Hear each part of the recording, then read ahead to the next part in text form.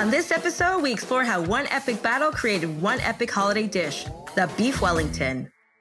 Beef Wellington is as grand as its namesake suggests, an opulent and refined dish reserved for the most important of occasions and holidays. It's a devilishly luxurious meal, but it can be difficult to pull off for many aspiring cooks. So if you make it well, well done. But how did this delicate dance between flaky puff pastry and tender beef fillet come to be? Let's uncover the history together. On each episode of History Eats, we uncover the clever and unexpected origin stories behind the iconic dishes we know and love today. We'll trace one delectable dish back to its roots to understand the history, then fast forward and see how it's inspired two of today's top chefs. And finally, I'll take you into the kitchen to prep a version you can call your own, creating an inspired dish that elevates your favorite meals. So raise your chalices high as we celebrate the food that brings us together for the moments that matter most on History Eats. Brought to you by Stella Artois. What if I told you that two amazing holiday traditions were born 2 towns apart?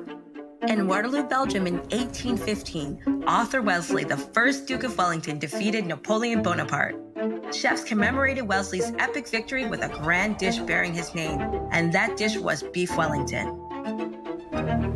Our second holiday legend was crafted nearby in another Belgian town called Leuven. There, in 1926, Stella Artois made a special batch of beer as a Christmas gift for their beloved town. The rest is history. Now, Beef Wellington and Stella Artois have journeyed across the world from their homes in Belgium to bring people together for the most special occasions. My first stop is Vancouver's Black and Blue, a fine dining steakhouse that believes that doing things the traditional way is the only way. Executive chef, Chef Jerome, is a master at the art of steak. He lives for it. This time-honored tradition of cooking meat over fire flows through his veins. And today, he's going to show us how to make his most favorite food experience, the Beef Wellington. Chef, you have absolutely gone above and beyond. Thank you. Thank you. This is incredible. So the Beef Wellington, that was created when Napoleon lost a battle. And I think that's what makes it quite interesting for most of the French people. It's been created in England, even though most of the produce and technique are French, like the duxelle, the puff pastry, the mash. It's all the basics for French food. So is it a French or an English dish? England and France always have a battle of who is the best. But I think that dish proved that if they work together, they can make the perfect dish. While Beef Wellington is considered one of the great British dishes, it sure does closely resemble the French filet de boeuf en croûte. So is this dish actually French? It would appear that way, and it's the decadent duxelle as a key ingredient in both dishes that gives it away. Made from finely chopped mushrooms, onions, and shallots, the duxelle was named after French noble Marquis Duxelle, and he's about as French as it gets. Christmas would be really perfect if you could do that for Christmas. It takes a bit of time, but if you wake up quite early in the morning and then you spend a few hours in the kitchen, you can have a nice lunch with the whole family or nice family dinner. Yeah, you know, around the holiday time is when you're together. You're making these, bigger dishes that take a little bit more time, but everybody's either watching from afar or they're in the kitchen. And waiting for it to be And ready. waiting.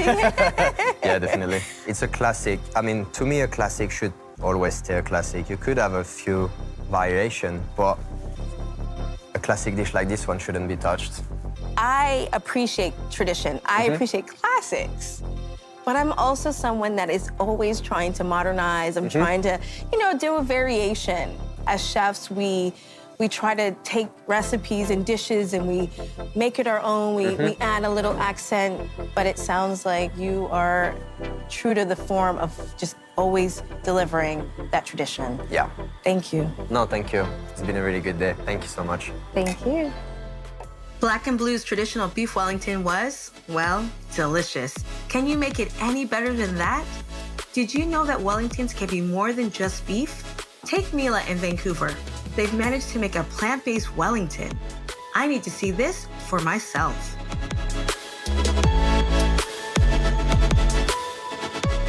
Self-trained and changing the world as we know it. Chef Brienne is paving the way for elevated plant-based cooking in British Columbia. Flavor-focused, Brienne is breaking all the rules and changing people's perspective on premium vegan dining.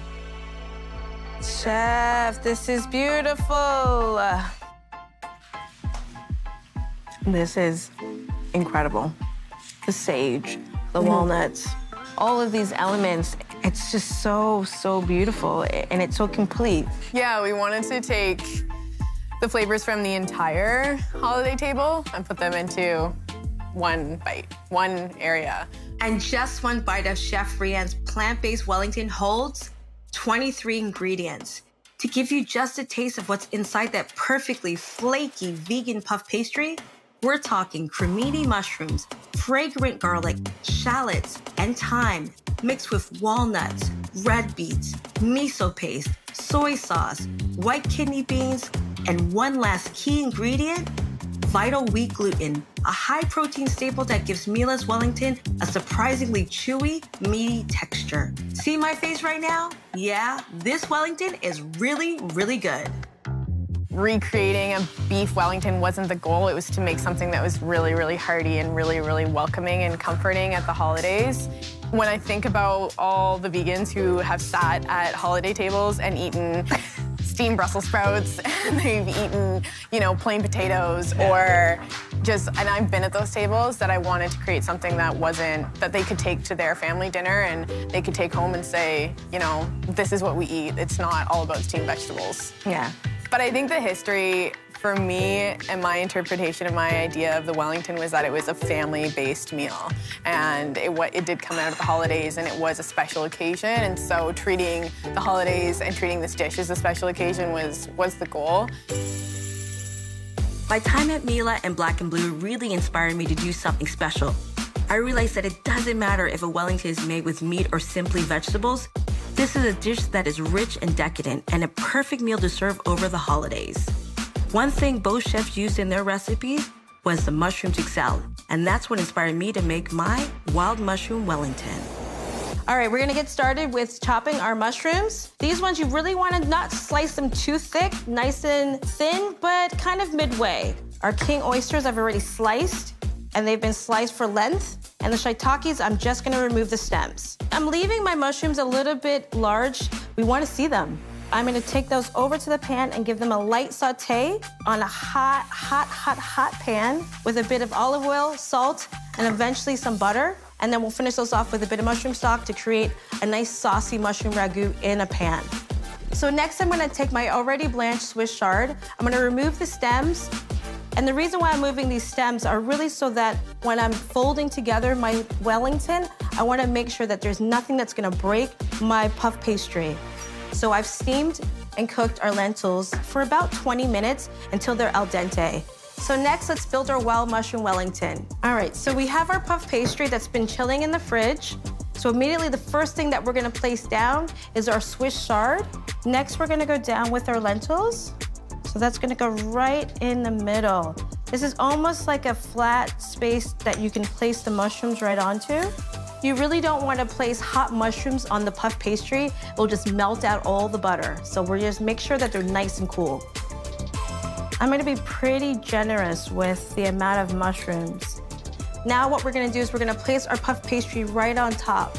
The most important part of really making a great Wellington is to get all of that air out, because it might burst open and then you'll lose the shape of the Wellington. All right, so now I've sealed it in. I'm gonna trim away all the extra puff pastry. Now I'm gonna crimp my sides to give it some shape and some form. So we have 2 eggs with a bit of water in our brush. We're just gonna do a little egg wash over the top. The egg wash really gives it that golden brown color. I'm just gonna make a couple slits in there just for design. And then we'll place it into our oven, a 400-degree oven, for about 25 to 30 minutes. We really wanna get that brown golden color. That's what really truly makes this Wellington so unique and so special. Look at that.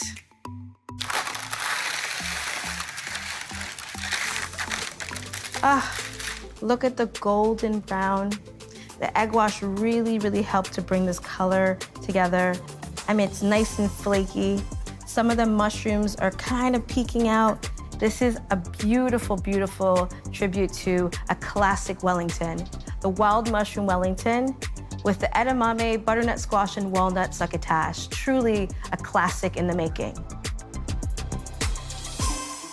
Some say beef Wellington is the ultimate indulgence, with that flaky puff pastry, delicious duxelle, and of course, the juicy center.